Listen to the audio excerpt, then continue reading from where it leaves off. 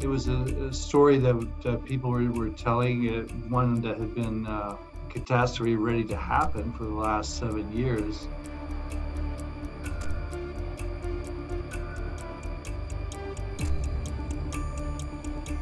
Potentially of great magnitude. It would be 4 times the size of the Exxon Valdez. So that's kind of how we got to the current situation.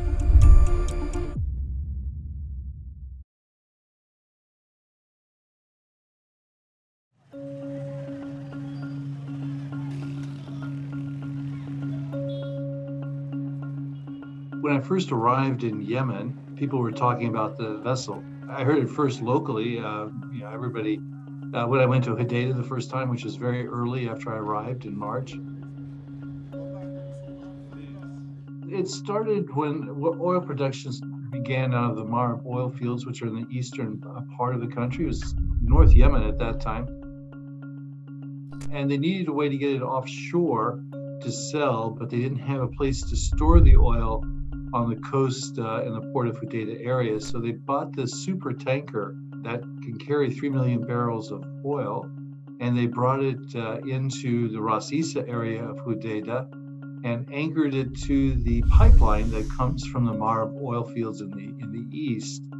And then other large carrier vessels would come in and pick up oil from there and take it off to be sold. So that's how it was working from 1988 until the beginning of the conflict in 2015.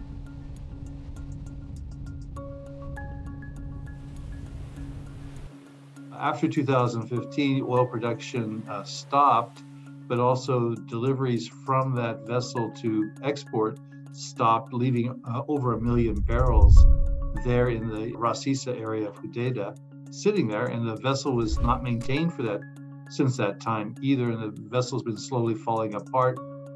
The various systems that keep it safe and secure have basically ceased to function. Potentially of great magnitude. It would be 4 times the size of the Exxon Valdez. It would cost an estimated $20 billion for the cleanup. So it would affect fisheries. Probably 200,000 fishing households would lose their livelihoods, probably for a generation. It would contaminate the port of Hodeida, stopping shipping from coming in, including humanitarian assistance.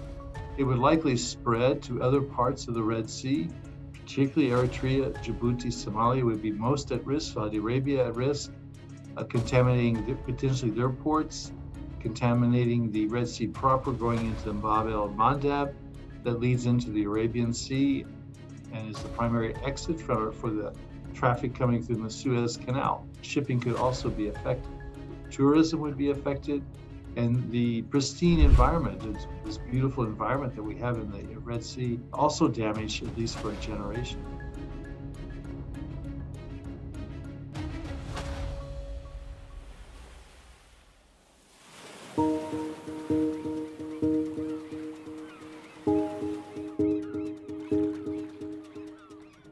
Around 2017-18, up until the end of last year, the front lines of the conflict between the recognized government and the forces in Sana'a was at the edge of the city of Hodeida, in fact, at the edge of the airport there. And so it's quite close to the port, and therefore was a security concern to the Sana'a authorities who controlled the area around the vessel. But since late last year, the recognized government forces actually withdrew much further south to consolidate positions elsewhere. So that direct, immediate front line no longer exists. So that has stabilized the security situation around the port of Hodeida, making our task actually easier. Of course, the recognized government in Aden sees itself as the proper owner of the vessel because they are the recognized government. In Sana'a, they also equally see themselves as the actual government. They're not recognized, but they see their self-perception is that they are the government and therefore own the vessel. From the beginning, it was quite clear that the ownership issue was complex and would likely take months or years to resolve. The decision we took was to recommend replacing the vessel with one that's not going to sink or explode and will be maintained so that the oil can be secured in an appropriate vessel while the larger legal issues are worked out over time, legal and political issues, in fact.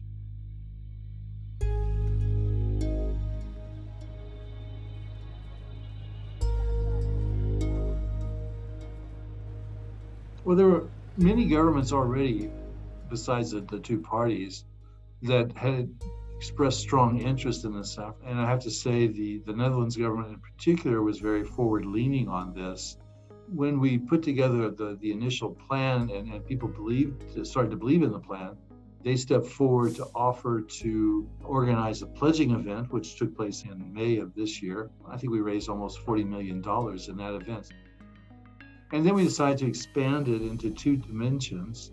One dimension was in the private sector, which we're starting to get some results that would be useful to do a crowdfunding kind of initiative as well. Crowdfunding, of course, anybody can contribute any amount of money that they wish.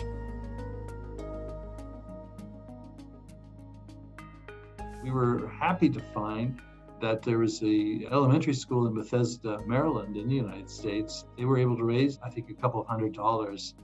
But they did this by selling lemonade and other fundraising things that they did themselves. We raised money by selling lemonade and bendy pencils and mints. We made posters and talked about the possible oil spill. They came, in fact, when we had the event with the General Assembly on the FSO صافر, and we asked them to speak, and they spoke actually very well about why they were doing this and why they were interested, why they were committed.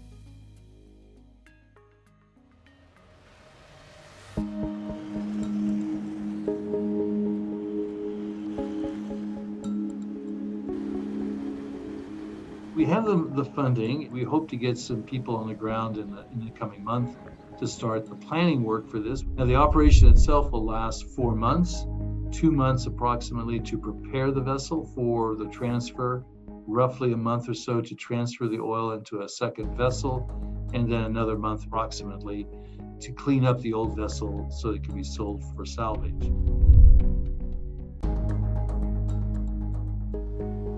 These are small pieces of good news. It's not a peace agreement, which would be the real good news, but you take what you can get, and we are happy to help make a contribution to improve the welfare of people in Yemen.